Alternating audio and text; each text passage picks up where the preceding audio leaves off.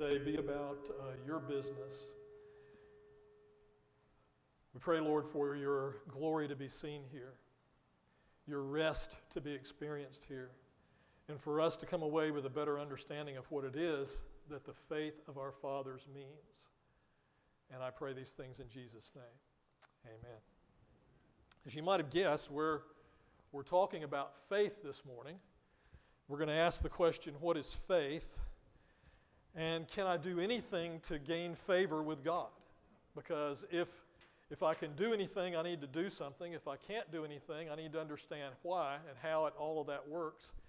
And if faith, listen to me very carefully, if faith is the key to our salvation, and the Bible says that it is, if faith is the key to our salvation, we ought to understand what it is, right? And we ought to understand what it's not. There's a whole lot of misunderstanding about this faith idea. And we need to understand, what does the Bible say about it? What does it say faith is, and what does it mean? Is it just a sort of an ephemeral hope? Is that what it is? I just hope it's true. Is that what faith is? It's like I speak into a class of little kids. When my daughter was in elementary school, they invited me to come speak to a class about the other side of what the argument for evolution is. So creation or evolution. And one of the kids asked me, and one of the neat things about speaking to schools is if a child asks you a question, you can answer it. So I love that. And children love to ask questions. So this little girl, she says, so you use the word faith. What does that mean?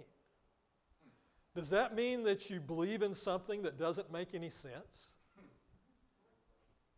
I thought, what a great question. That's an awesome question. That's what most people think it is. Even people sitting in churches here this morning, all across America, believe that faith is just having understanding and accepting something that doesn't make any sense. Well, that's the farthest thing from what biblical faith is, and we want to touch on that today and talk about what faith is and what it's not. So let's review where we've been so far in the book of Romans. In Romans 1 through 11, we said we were going to be talking about doctrine. That's what Christians believe. And we've started off talking about the fact that it says God created all of this. And to give evidences for, and I gave you a whole Sunday of evidences for just the creation. And then the next Sunday, I came back and I said, I want to tell you that all of that intricate detail, all of the fine-tuning of the universe, all the stuff we talked about, is followed by the miracles going on in a single cell. Thousands, hundreds of thousands of little engines in there and machines in that cell that make it work. And then there's millions, literally millions of cells in something like the eye, the human eye, that have to function just perfectly. And then some parts of the eye have a cell that develop in a particular way to make the retina work, and other parts, the optic nerve work. And all these cells working together have to work perfectly together to make it work. And the Bible says in the first part of Romans that the evidences of God are clearly seen in the things that are unseen.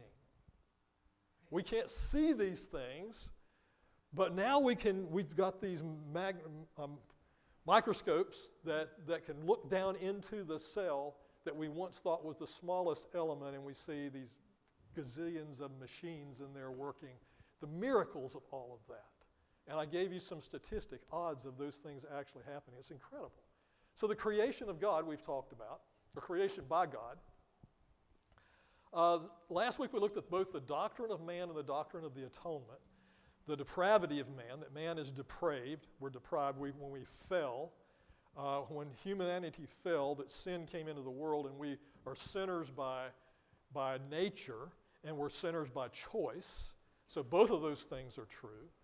So the doctrine of man is that we are not created perfect. We're not created with a good nature. We have a bent towards sin. So all of those things are true.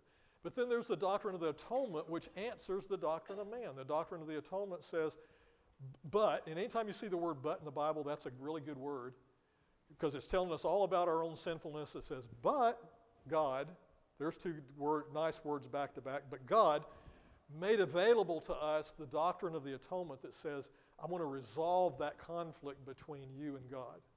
I'm going to tear down that problem that keeps you from having a relationship with God. And we look at the fact that when Christ was crucified on the cross, that the earth shook, the skies turned dark, and the veil was rent to the Holy of Holies from top to bottom, it says. The idea of the words that are used there, the Greek words that are used there, is it was completely separated, top from bottom, this 4 to 6 inch thick curtain that kept man separated from the very presence of God. And it says, now you have access to me. That's what the atonement did. It gave us access. Today we look at the doctrine of the justification by faith. Justification by faith. Now the word justification just means that we are justified before the Father. Here's an easy way to remember that. Watch this.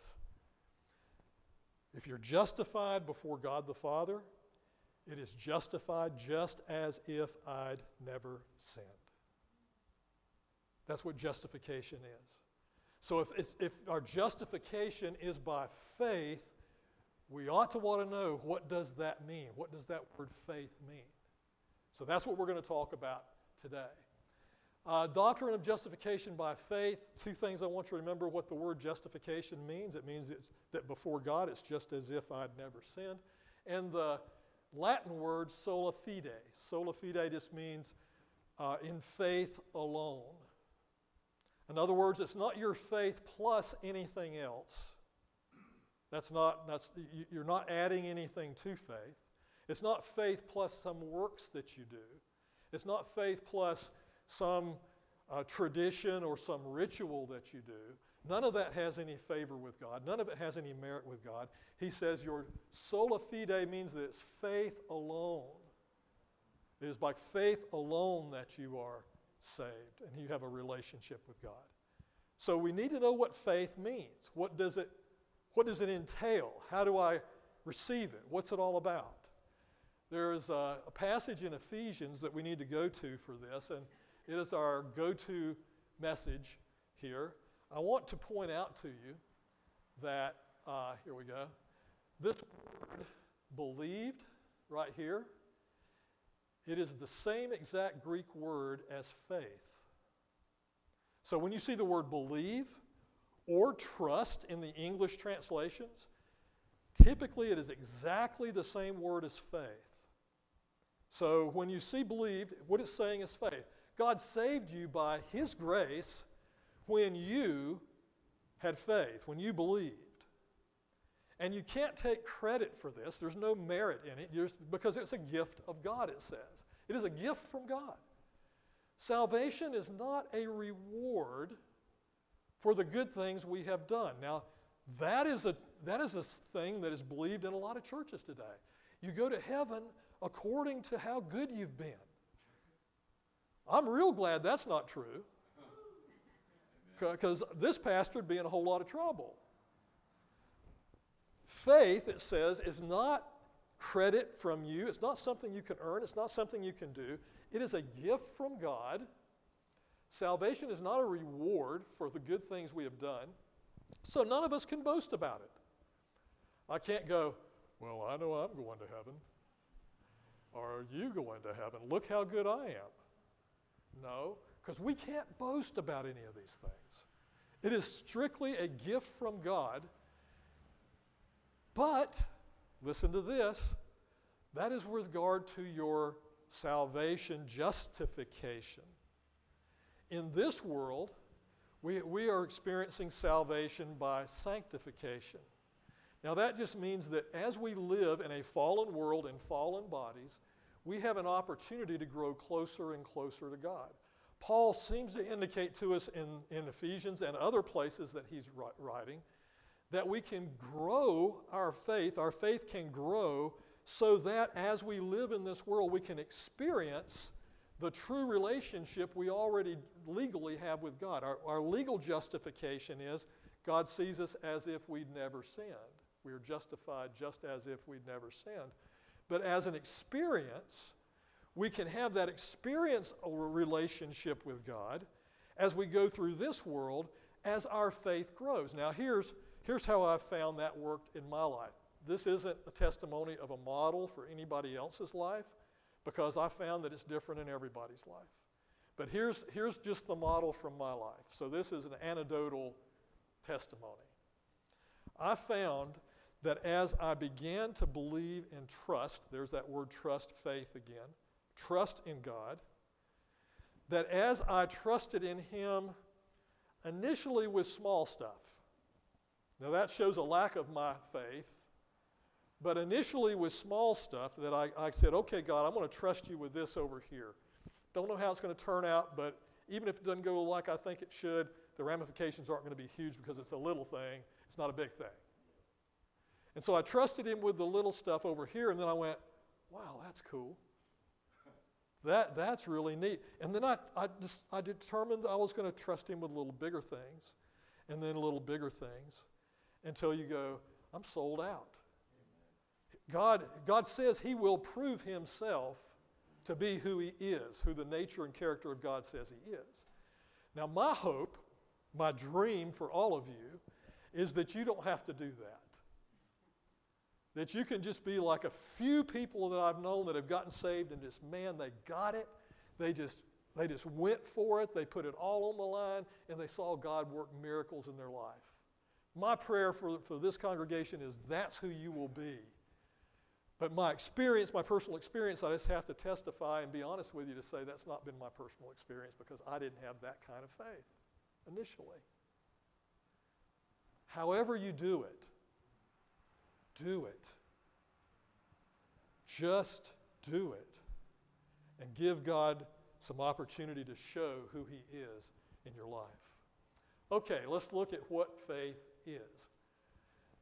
The idea of reconciliation with God comes by faith is not a new idea in Paul's day. Yeah, just don't play with me too much there. The idea of reconciliation. Now, what is reconciliation? Reconciliation is because I'm a sinner, I'm separated from my relationship with God. That doesn't mean that I haven't asked for salvation and He hasn't given me that assurance of salvation. What it means is that in my experience as I walk in this life, I don't have that closeness with Him. It's like any other relationship. Think about it in terms of human relationships you've got. Sometimes those relationships are very, very close. Sometimes there's tensions that have come between those relationships that separate you from that person and that build barriers between you and that person.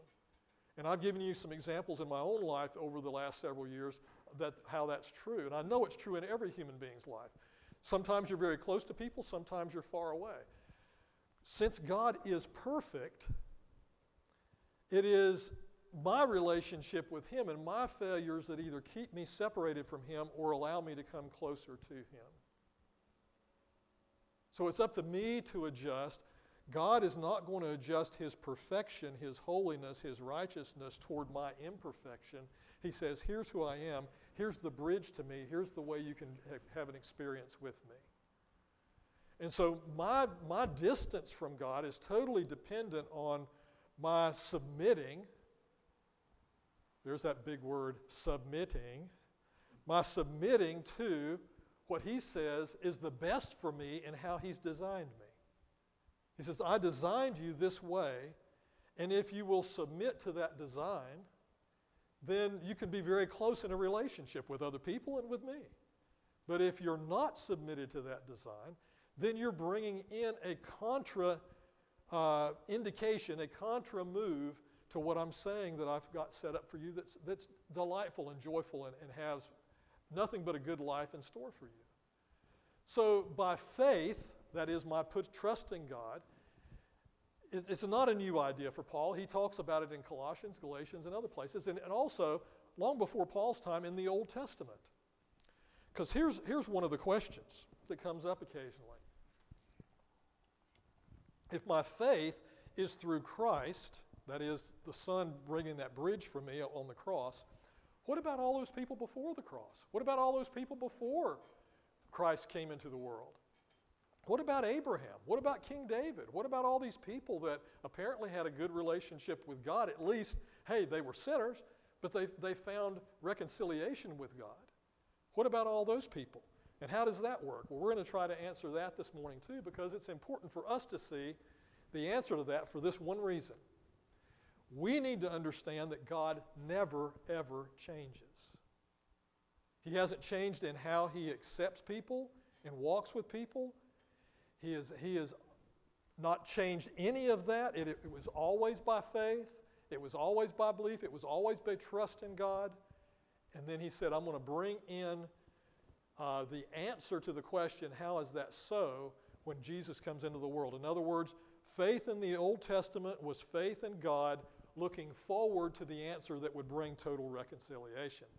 Our faith on this side of the cross is in God looking back and trusting in the reconciliation that's already been made. Okay? So that's how that works, but God was the same in the Old Testament. We had reconciliation, we had trust and faith, talked about all the way through the Old Testament as well. So let's start in Romans chapter 4 and verse number 1, and we'll make our way through a healthy portion of this chapter today. What then shall we say that Abraham, our forefather, discovered in this matter of faith?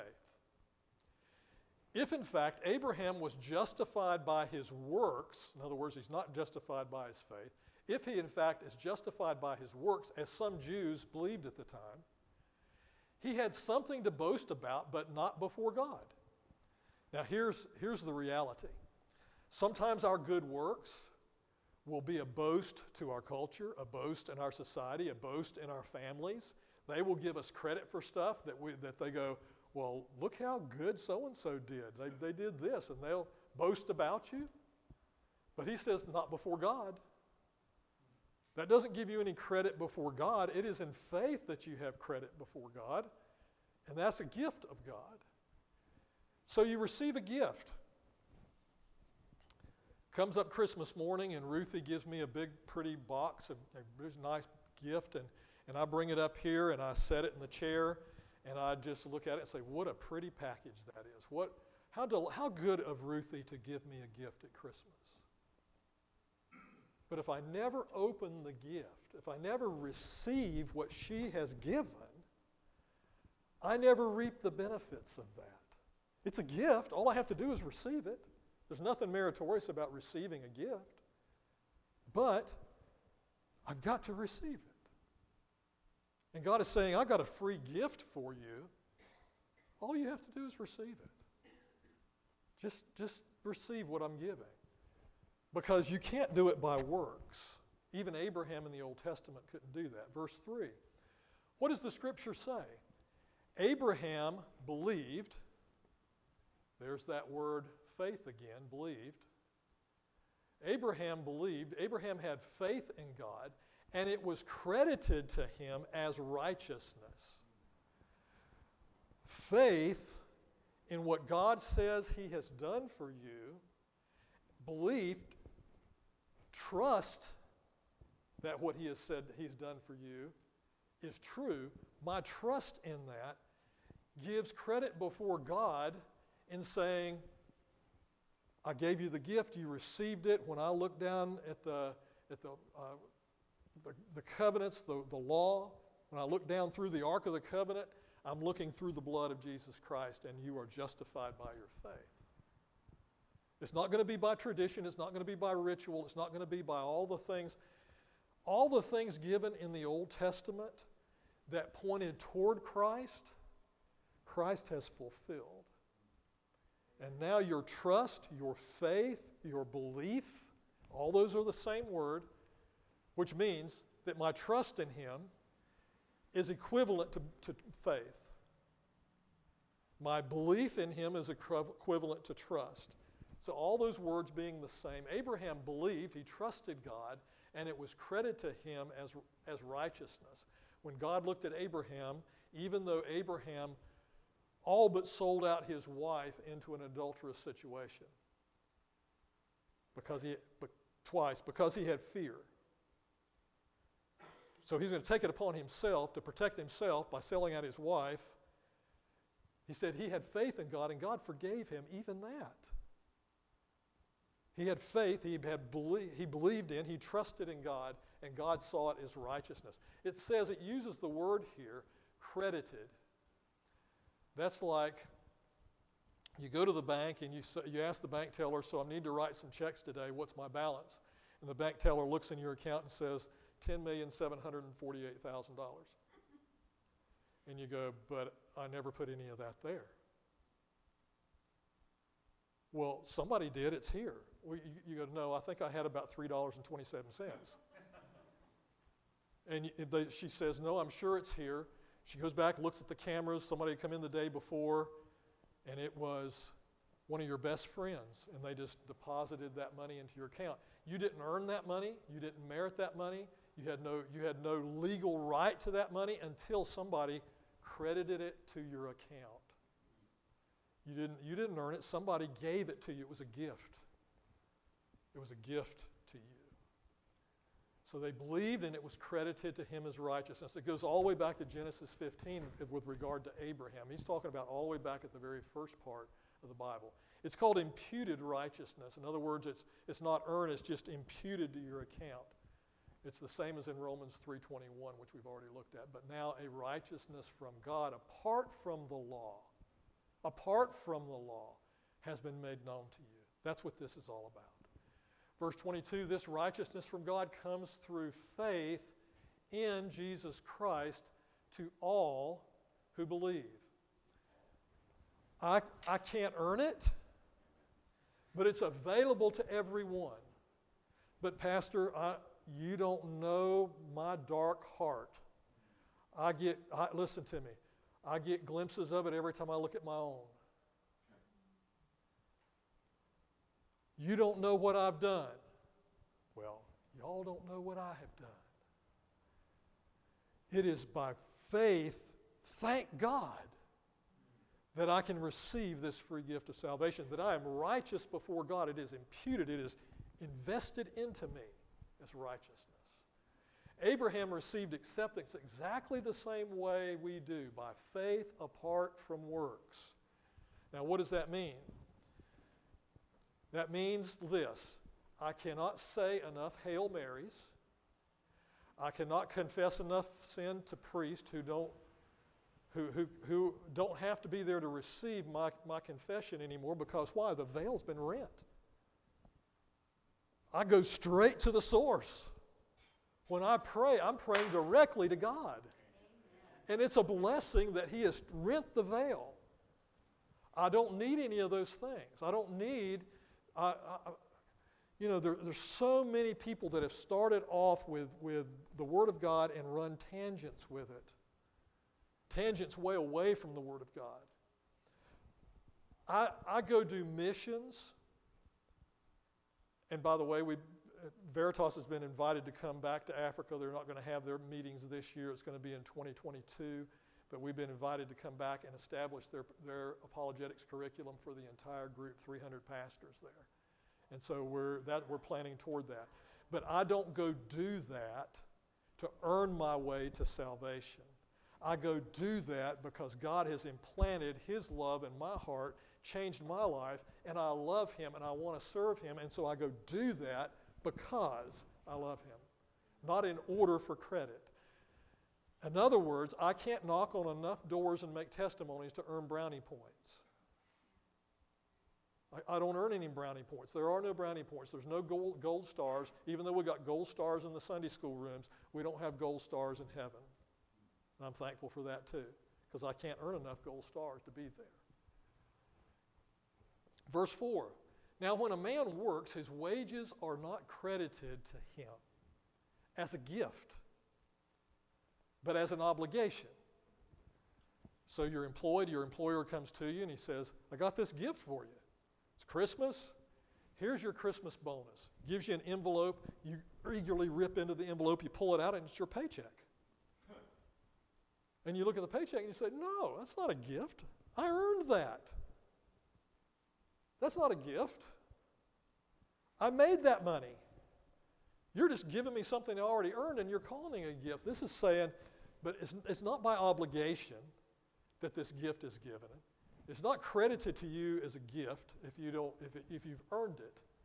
And God is saying this is a gift. The word there is charis, a charis. The idea of an unmerited favor. I can't merit it. I can't earn it.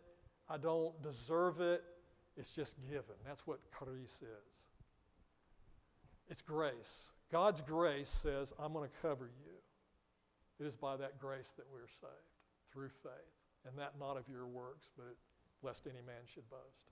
Verse 5, however, to the man who does not work, watch this, but trusts, there's that word again, trust, faith, has faith in God, who justifies the ungodly, his faith is credited as righteousness. So let's look at it again. We've already answered the question, but what is faith? If that's true, what is faith? Here's how simple this is. Trusting God. Yep. It's trusting. When he says A, B, and C, you don't go D, E, and F. He says A, B, and C, you go, okay, that's A, B, and C. I'm going to do that.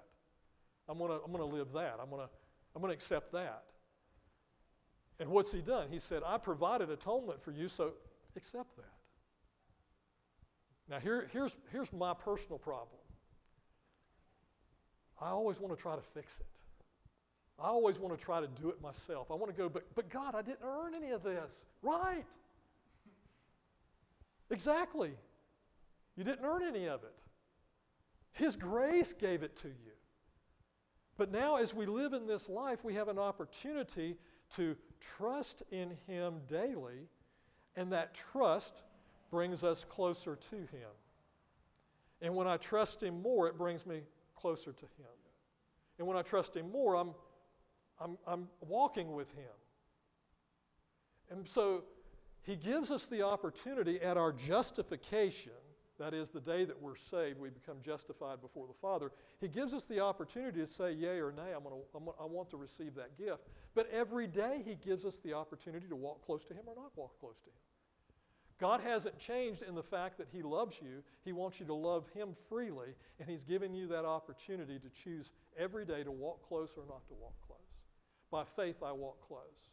By faith I trust. By faith I believe that he actually is who he says he is.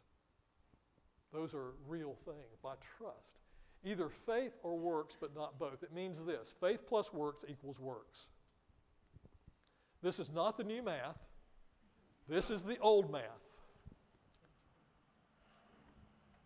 Faith plus works just equals works. You'll never get to heaven that way. You'll never have a relationship with God that way. You'll never be able to walk close to him that way. Because as long as you think you're earning something, you're not trusting in him. So God, I trust you with this thing, whatever this thing is, my bank account, my car, my family, my church, my business, whatever it is, whatever that thing is, I trust you with that. But I'm gonna this part of it over here, I'm just not going to trust you with, because you know I got to get in there and do that part. Now sometimes God, in fact, many times God will say, okay, I've given you the ability to fill that role, go fill it.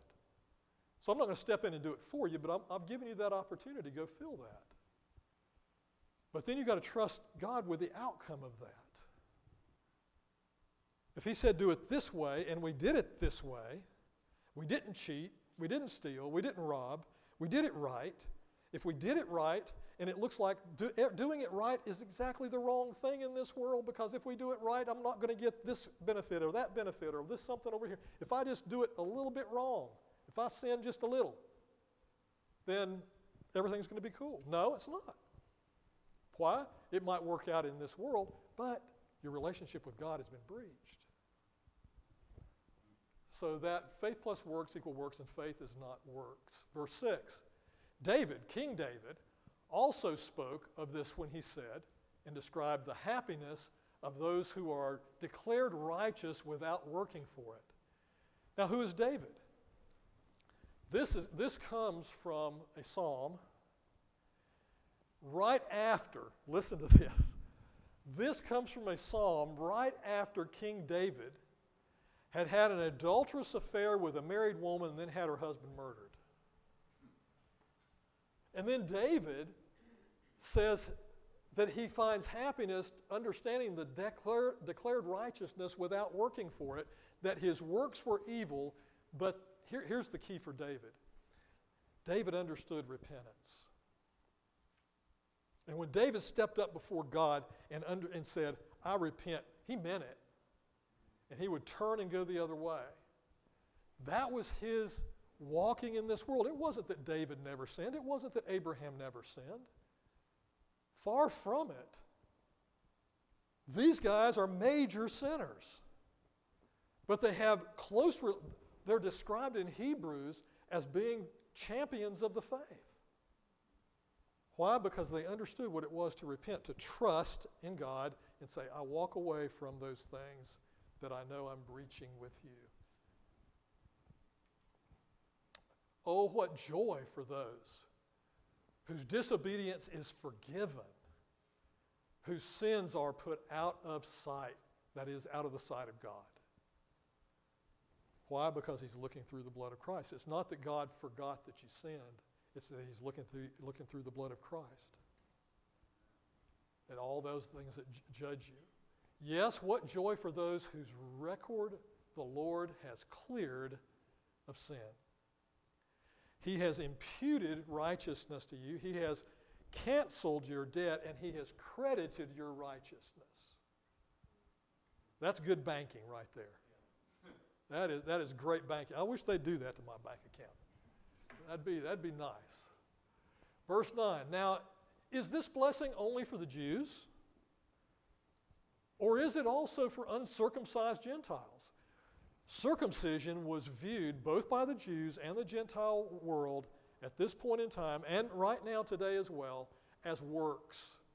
You had to have faith in God, but you also, by the Jews, had to be circumcised if you were a male.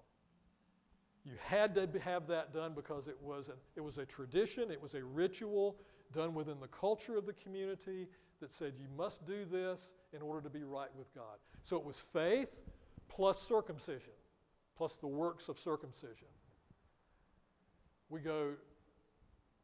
I remember one of the first times we went to Africa, and we were driving along, and we had several African guys with us, and the mission team, we saw this hillside, grassy hillside, and on the hillside were all these guys sitting out there with red blankets over their shoulders. 18, 19, 20 years old, sitting out there. Probably 20, 25 sitting on this hillside. I said, what's going on there? I thought they were having a meeting of some kind. And he says they're healing from their circumcision.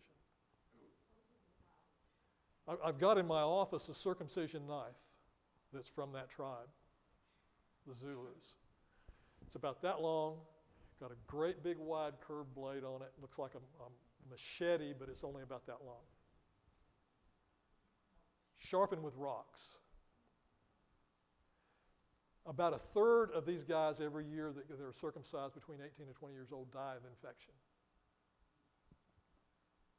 But they're meeting the traditions of their culture. They're meeting the traditions they think keep them right with God. And God says it's not about any kind of works. It's all about your faith. Look at David. Look at Abraham.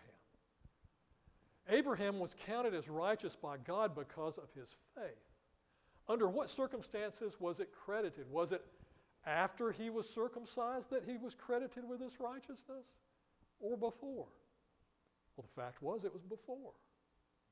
Before he was circumcised, he was credited as righteousness. Look at Genesis 17:1. It's 25 years earlier that he is credited with righteousness before he is circumcised. So faith doesn't equal ritual. Faith is not works. Faith is not ritual. Verse 11. Circumcision was a sign that Abraham already had faith, and that God had already accepted him and declared him to be righteous, even before he was circumcised. So Abraham is the spiritual father of those who have faith but have not been circumcised. In other words, Gentiles. All you Gentiles in the room. This is good news. They are counted as righteous before their faith, because of their faith. Because of their faith. Verse 12, and Abraham is also the spiritual father of those who have been circumcised, but only if they have the same kind of faith, trust, belief Abraham had before he was circumcised. It was not through the law that Abraham and his offspring received the promise that he would be heir of the world, but through the righteousness that comes by faith. Not the law, but by faith. So faith is not the law. Faith is not equal to the law. So biblical faith is not works, it's not ritual, it's not law. Also, let me add to that, it's not mental assent. It's not just going, yeah, I believe Jesus is the Son of God. I believe that. If that's all it takes, I'm good. No, because James 2:19 says even Satan believes that. Mental assent is belief that. Faith is trust in. Got it? It's not belief that, but trust in. Putting my trust in somebody. It's like the stool. Okay, there's a stool. And somebody bring me a stool from back there. So there's a stool, and you go, okay, I see that stool. I believe in that stool. I believe it's really there. I don't believe this is an illusion. I believe it's really there. I believe that stool exists. I believe that stool will hold my weight. I believe it will. I look at it, it looks solid, it feels pretty solid, I believe it. But until I do this, I haven't trusted that it'll hold my weight. I haven't trusted it. I haven't believed in it biblically until I put my weight on it. There was a translator in one of the tribes in South America that was doing a translation of the Bible. He was trying to translate what trust is, what faith is, and there was no word in the language for that. And there was one of the native guys ran in and he threw his body into a hammock and just went, oh. And he asked one of the guys with him, he says, what's the word for that? What's the word for when he threw his body into the hammock? What is that? And he told him, and that's the word he used for faith. It's trusting in. Mental assent, it's not. I believe in my wife back there. 5'3", apparently has a literal material body, but I'm not saying I believe that she exists. I've lived with her 46 years now. I'm not saying that I believe she exists. I'm pretty sure she exists. But if I say I believe in my wife, what I'm saying is I trust her. I trust her with our finances. I trust her with my life. When she puts a meal in front of me, I don't question whether there's poison in it or not. I trust her with that. That's different. That's not just believing that, it's believing in. Also, biblical faith is not a feeling. And this is a mistake in the church today, because the church today believe that many churches today believe that if they can just work you guys up, if we can hire that perfect praise band, if we can move you with some kind of inspirational story or song, or get you worked up, get you sweating, that then you'll develop this feeling that will be faith. And here's what I found, because I was a part of one of those groups one time that's what they did. I would go on Sunday and I would get all juiced up and I'd walk out, and on Monday my balloon was deflated because the feeling was gone. It was over. It was gone. It was left at that moment in time in the church. Faith is not a feeling. Now faith can lead to a feeling, but it's not a feeling. Faith leads to dependable feelings. Faith that is true, trust that is true, allows God to work in my life to where I go, okay, he did that. I mean, that's incredible. Chris and I were talking yesterday about all the things God's doing in his life. And I'm going, yeah. And now his faith is going to grow a little more. As he walks with the Lord, he's going to grow closer as he gets. All of those things are true. And that leads to a feeling of trust that can be depended on. That is good, but you can't let feelings lead. You know, if feelings lead, you end up in bad places.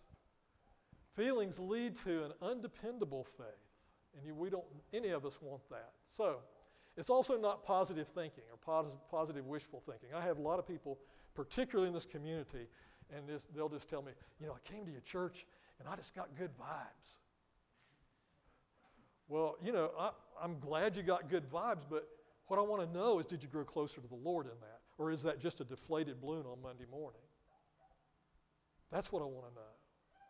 We're going to be talking about how to teach in here on Wednesday afternoon for Veritas. And here's one of the things that I'm going to say to these guys. When you're teaching God's Word, unless lives are actually changed, you haven't taught. And until they're actually moved to change, you haven't taught anything. You may have expressed truth, but until that connection is made and that person has trusted God, you've not taught a thing. I learned that from a professor I had, Dr. Tom Howell. At the end of all of his classes, he would hand out a questionnaire. So how was the class? Have you seen, and the last question always was, he would ask specific questions, the last question always was, have you changed as a result of this class? And if so, how? And if you had not changed, he considered himself a failure. He didn't teach. That's what it is to teach. If Christ has been raised, your faith is worthless. You are still in your sins. If he's not been raised, your faith is worthless and you're still in your sins. It's got to be based in truth. The resurrection must be true for all of this to be right. It can't just be this ephemeral thing we go, oh yeah, I'm going to believe in the thing that's not obviously true. It has to be true. It's not mind over matter. It's not mind power. It's not an arbitrary choice that we make. None of those things. Believing what is false is not faith. Alpha Centauri.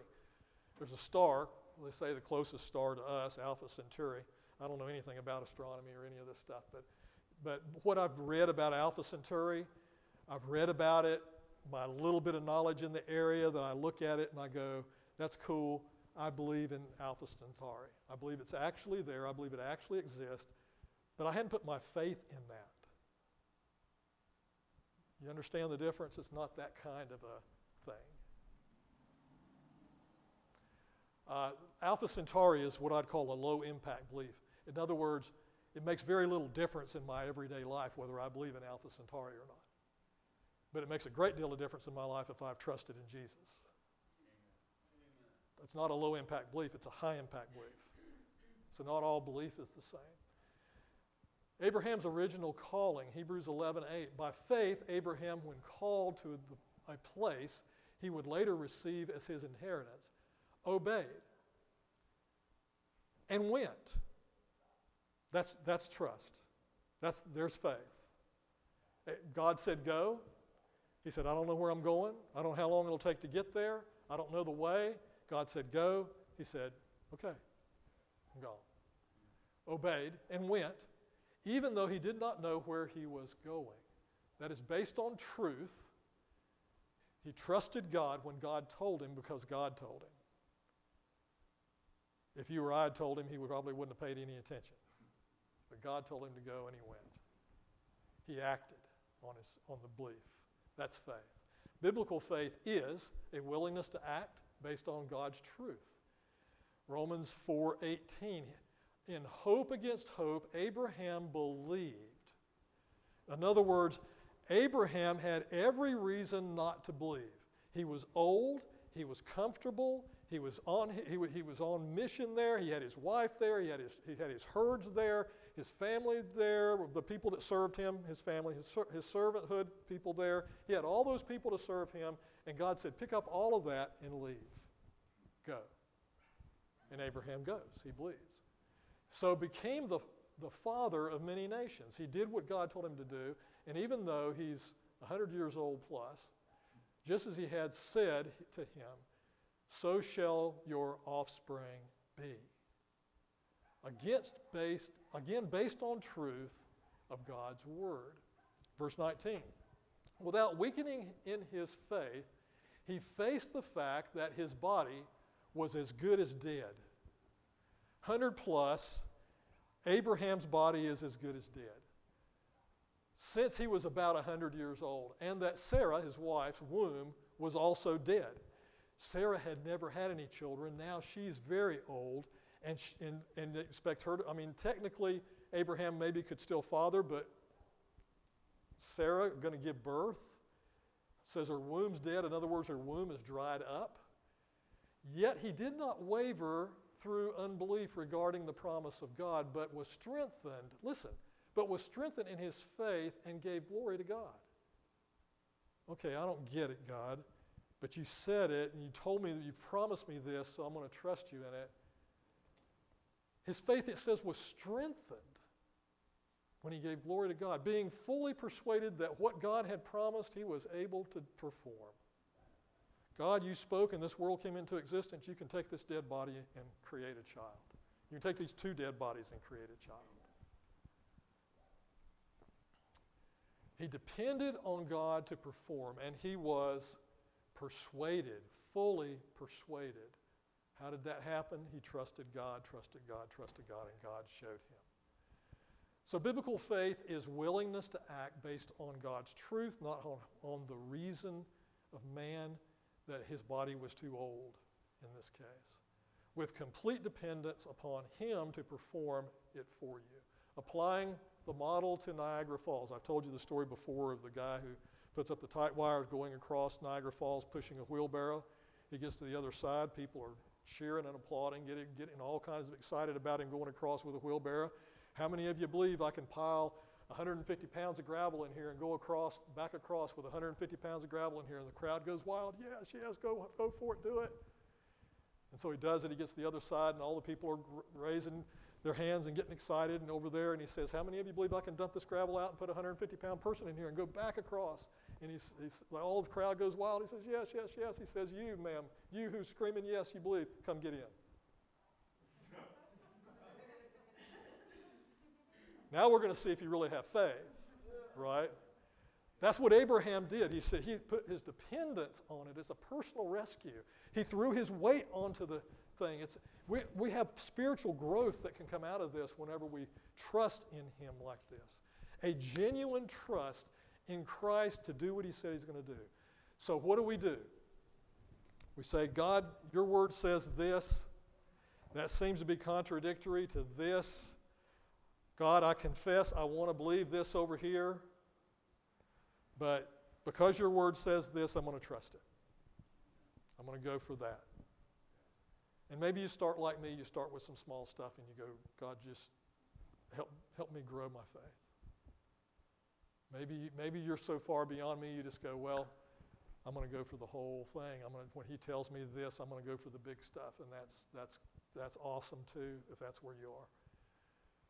I want you to come this morning with your tithes and offerings, those gifts that you would give to God as he has instructed and as he has laid upon your heart. By all means, don't come if he hasn't impressed that upon your heart. If you're here as a guest this morning and you don't feel inclined to do that, don't feel obligated to do that. It's not our calling to call on you to give unless God moves on your heart to do so. But we're going to take this time for tithes and offerings. We're going to ask Elva to come.